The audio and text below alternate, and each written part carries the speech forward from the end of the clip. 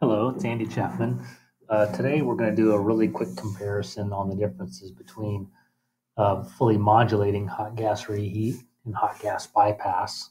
These are two terms that sometimes get confused in our industry, and I wanted to shed some light on these two processes so hopefully that specifications become a little more clear. So, um, fully modulating hot gas reheat is an active humidity control uh, process that's used. I'm going to walk you through the refrigeration process in order to explain it. So, typical process: you have liquid coming out of your condenser that's fed to TXV. That liquid is runs through your evaporator coil, where it's evaporated into a low pressure, low temperature gas. It's then sucked into the compressor, where it is compressed into a high temperature, high pressure gas. In a normal refrigeration process, that high pressure gas would be fed back through the condenser, where it would condense to a liquid and it would repeat the process. But in a hot gas reheat system, a portion of that high pressure, high temperature gas is actually able to be bled through a reheat coil, which is a physical coil located downstream of the evaporator, which reheats that air back up to a neutral condition. It actually forms liquid. That liquid is then fed all the way back through the condenser to make sure that it's fully condensed and this refrigeration process repeats itself. So, in a 100% outside air or a recirc application, um, air that's at a higher temperature and higher humidity is passed over the evaporator coil, where it's cooled down to some lower dew point temperature. In standard outside air applications, maybe 52, 53 degrees. In a surgical suite, you might be cooling it down to 46 degrees. And then that air is reheated by a portion of that hot gas back up to space neutral condition.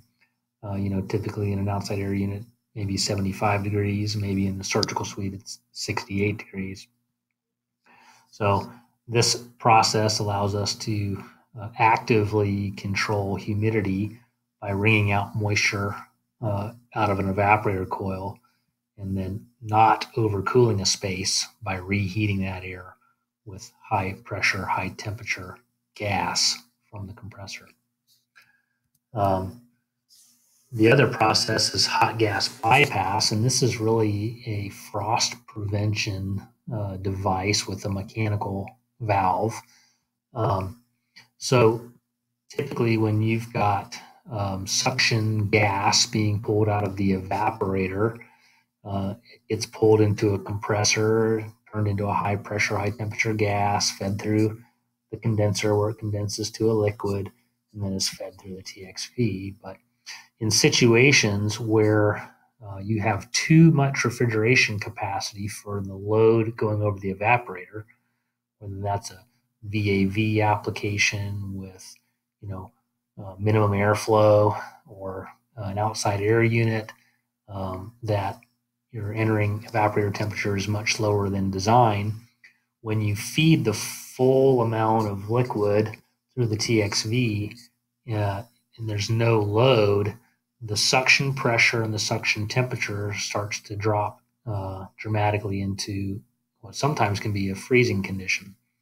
The hot gas bypass valve actually has a bulb that is strapped to the suction line. When that bulb cools, it actually allows a spring in this hot gas bypass valve to open, and some of that hot gas is allowed to flow through the valve and enter right before the evaporator, which artificially elevates the suction pressure and the suction temperature of the evaporator so that you don't freeze your coil. So this is hot gas bypass. This is a frost prevention device that allows your compressor to run longer without way overcooling your space or freezing your coil. Another version of hot gas bypass is called a raw wall device or an APR control valve.